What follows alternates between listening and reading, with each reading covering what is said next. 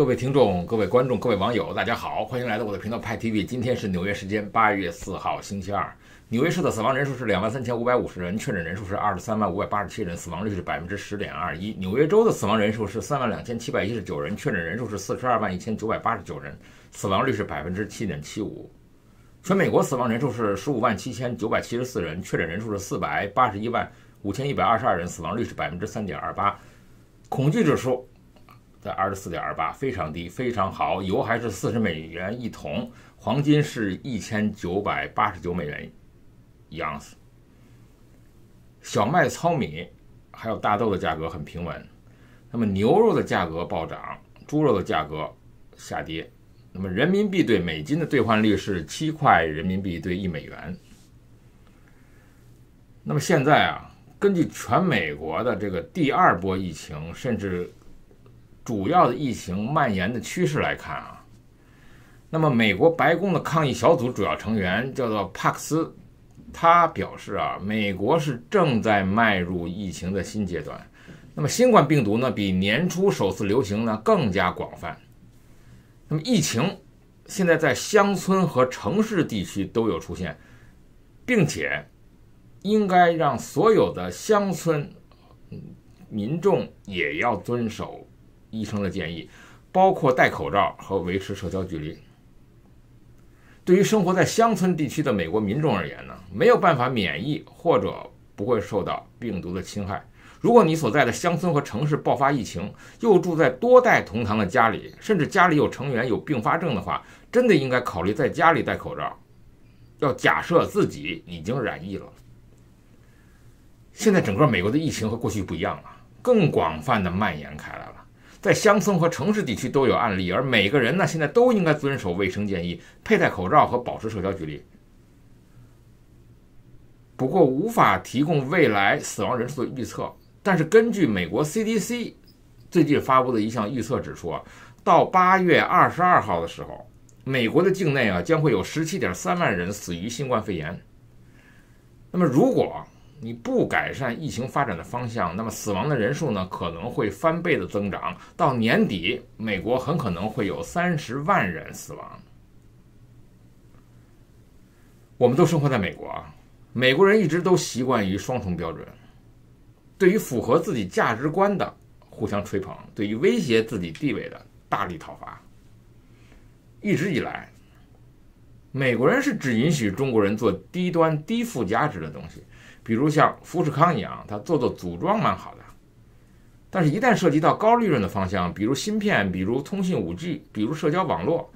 那么一定要用国家安全的这些政治原因呢进行不对称的打击。TikTok 为什么具有重大的威胁呢？因为它本质上就是社交网络，它具备摧毁 Facebook 的核心优势地位的可能性。关键在于啊，这个 TikTok 它通过信息的收集、处理、人像识别，具备了让人上瘾、沉迷、意识混乱、扰乱认知等其他功能。看多了你就发现白的就不是白的，黑的就不是黑的，对于人心底的欲望呢则把握的刚刚好。所以 TikTok 本质上呢，它是电子鸦片，是毒品。即使是没有中美交恶，对于 TikTok 的制裁呢也是迟早会来的。很难想象到整个国家的人都沉溺在短视频中，它的结果会是怎么样的。中国当然长久以来还秉持着艰苦奋斗的作风，而美国的制造业空心化呢，很大程度导致美国在大肆发展服务业。时间一长，这个问题就暴露了。那么防止沉迷的措施啊，不仅应该现在在孩子身上落实，也要在成年人身上要有相当程度的提醒。网络社会啊，彻头彻尾颠覆了很多的人民的认知，尤其是 apps 非常明显。什么叫成功？有钱有粉丝，腿长就叫成功。这种导向啊，显然是有问题的。这些问题是不能用成年人的自制力去解释和对抗的。就如为什么视频要在15秒内的经典解释，就是大脑分泌多巴胺的速度，15秒一次刺激呢，会让你一直刷到爽。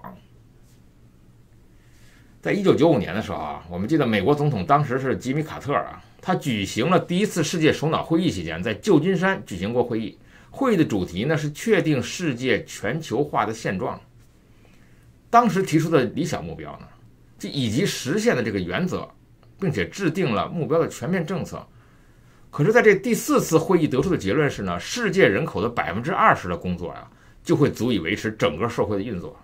地球其实其他的80%的人口都是多余的，没有工作，也没有任何机会。社会动荡的主要因素之一就是阶层之间的利益冲突。那么如何避免少数得益者与大多数的底层人之间的冲突呢？当时美国著名的战略家叫做布尔津斯基，他认为唯一的方法就是要让全球的80%的边缘化的，让他们安分守己，给他们塞上一个奶嘴儿，转移他的注意力呢和不满情绪，让他们安于为他们量身定造的娱乐信息中，让他们慢慢的丧失热情、抗争欲望和思考的能力。这就是闻名遐迩的叫做奶头战略。政府通常会对有争议的内容实施管控。然而在奶头娱乐的这个体制中呢，只要你不撼动利益，就可以见到它对于低俗内容的放松。奶嘴的形式主要有2种，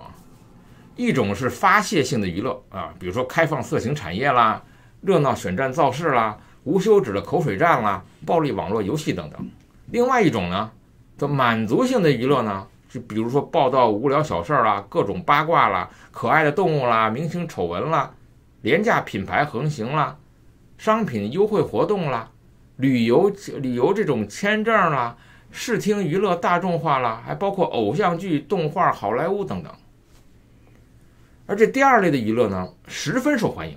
由于生活辛苦的大众呢，对于这个需求有所提升，使得不知不觉中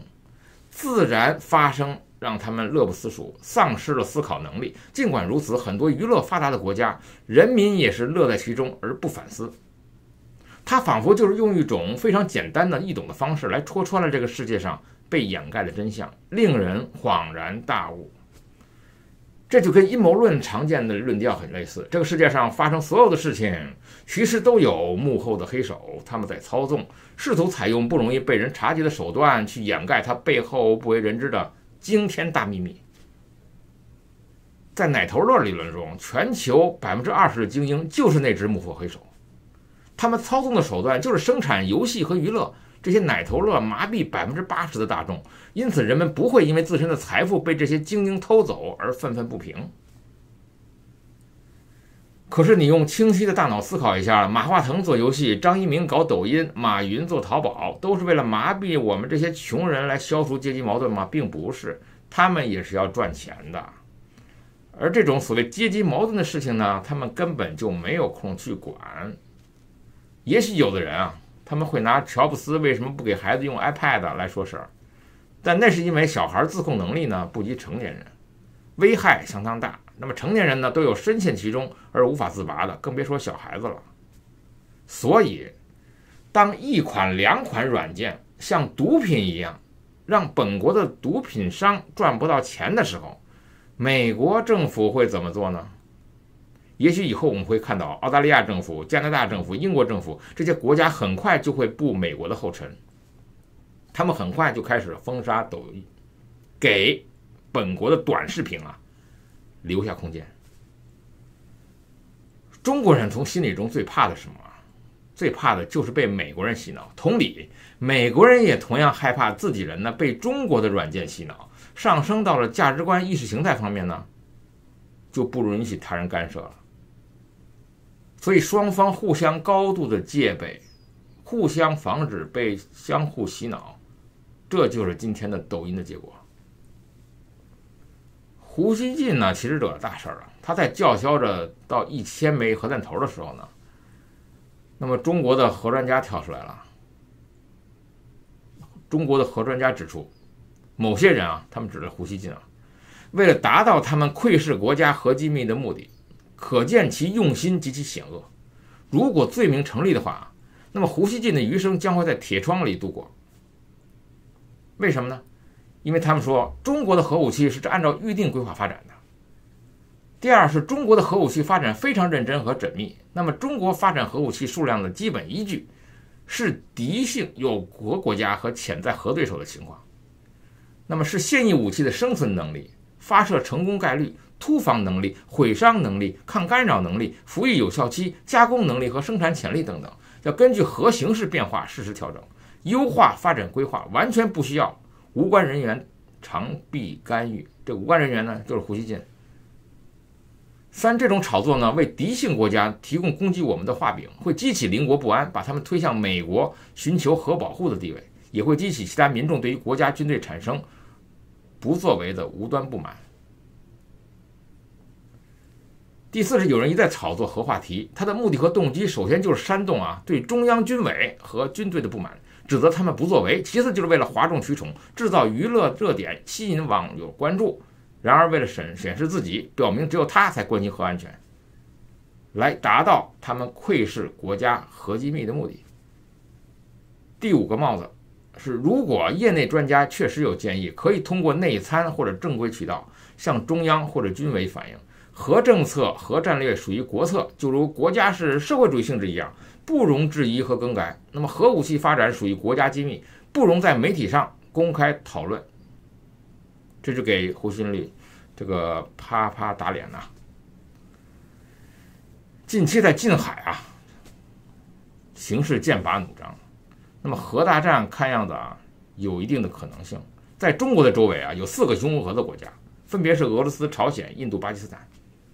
其中一个曾经是占领中国150万平方公里土地的超级核大国，另外3个是没有签署核不扩散条约的国家，他们和中国的距离仅仅隔着一条国界线，而不是一个太平洋。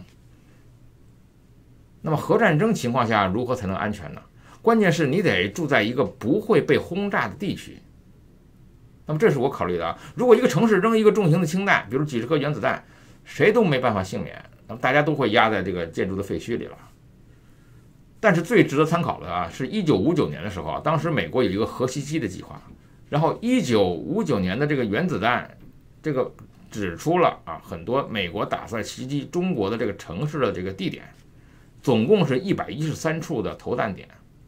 当时根据这个文件整理呢，按照这个打击的目标呢，美国假设中国的人口呢灭亡率大概是14%，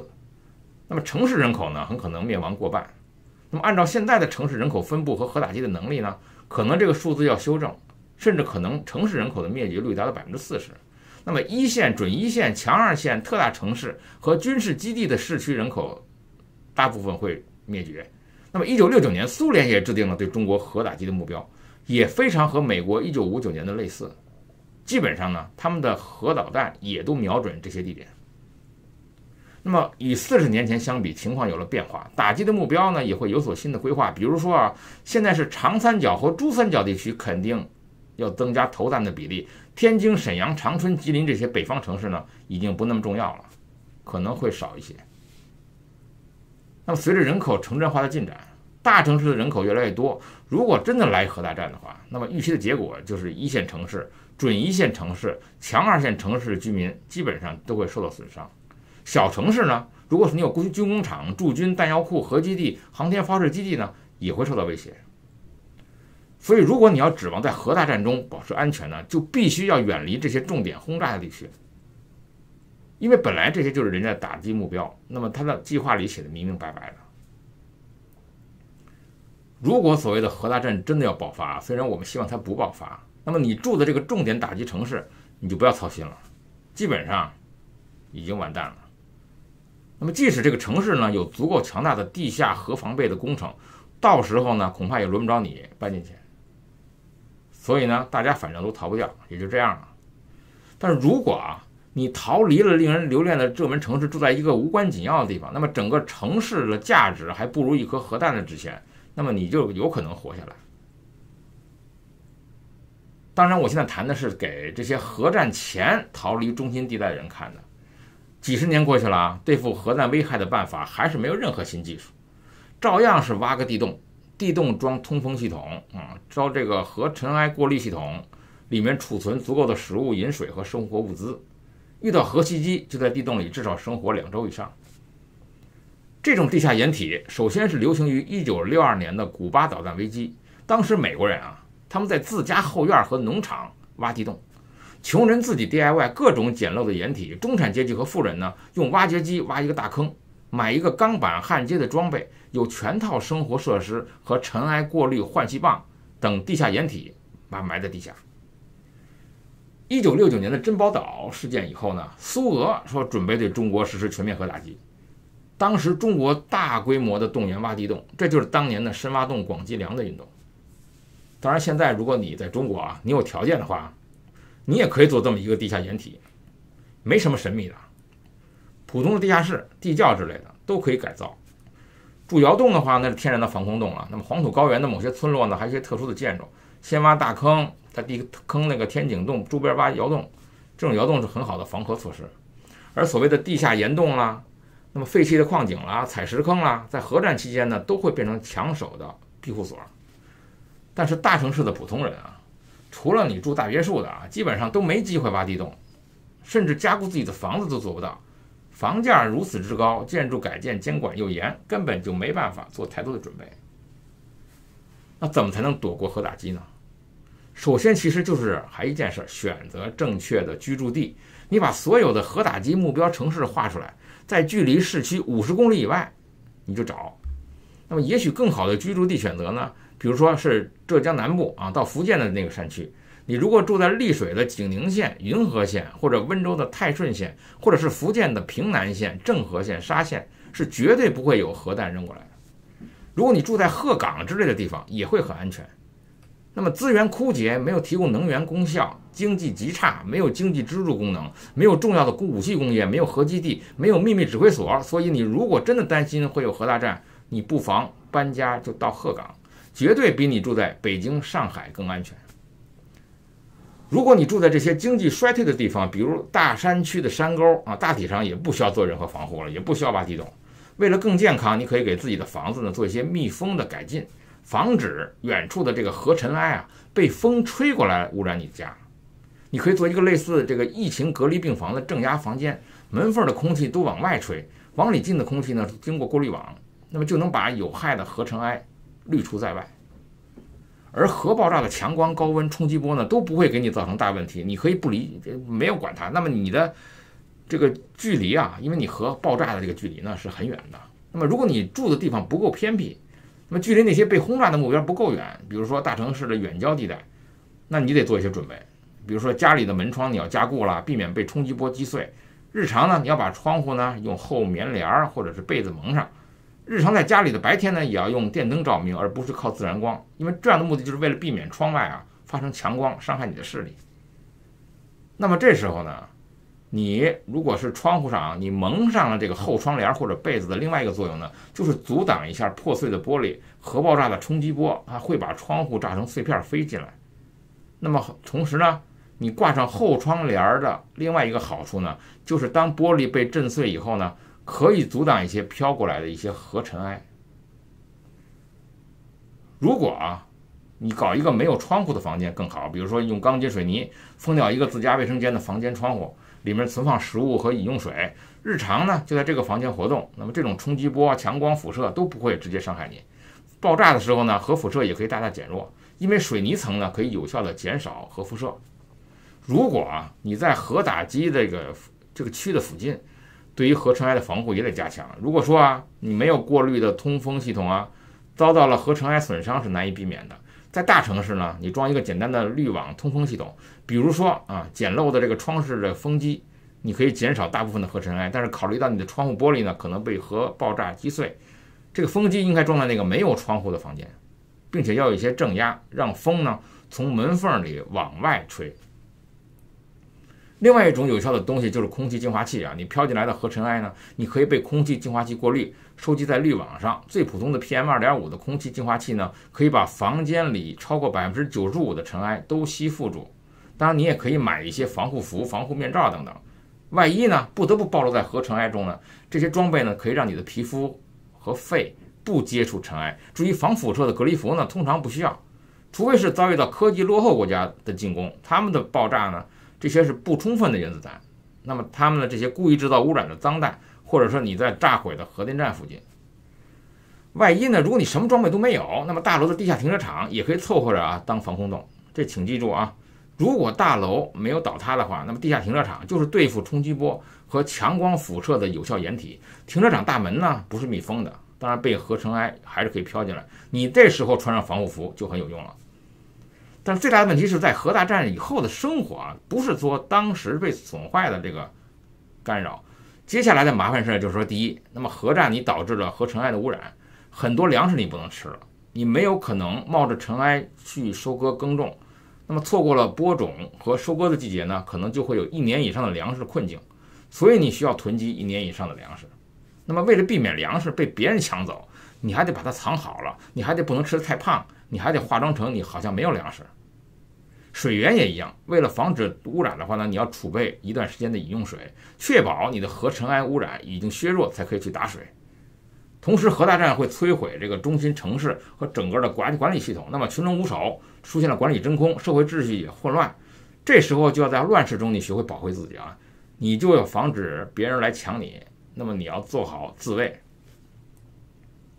核攻击之后呢，面临的就是没有电、没有水、没有手机信号、没有互联网。那么当然了，你没有电的话，这是最大的问题了，你就没有自来水，没法洗澡，没办法冲马桶，那么你的所谓的各种垃圾也没办法收，你没有交通灯，你没有收费站，你没有微信，没有支付宝，没有刷卡，你没有 ATM， 你没有快递，你没有加油站，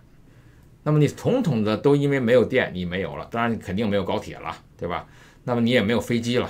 那你现代化机场可能也没法用，你也没法打电话110，你没办法打电话打120，也没办法打119，什么都没有，因为你的家里呢早已经没有有线电话，你的所有的微信、email、手机信号联系的朋友亲人都失联了，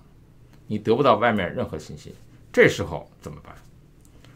所以这个世界一下子变成这样的话，会乱成什么样子？你自己现在就要一些心理准备。所以在美国呀，有很多叫做世界末日派，他们专门进行各种研究，说如果发生核大战，那么在这种紧急情况下，我们事先要做些什么准备？比如说抢购啊，到 Costco 抢购2000块钱、3000块钱的末日餐，至少能吃1年2年。那么甚至呢，如果你自己有自己的防空洞了，你还得防止别人进来抢。那么即使大家都在一个公共防空洞里呢，你还有什么组织啊，还有拉关系啊等等。所以真的是核打击啊，是不是正常人类可以承受的？所以说，所谓的胡锡进还在叫嚣着多生产、增产各种各样的更大马力的核弹头，几乎是在造孽，也是在犯罪。派 TV， 欢迎订阅，我们明天见。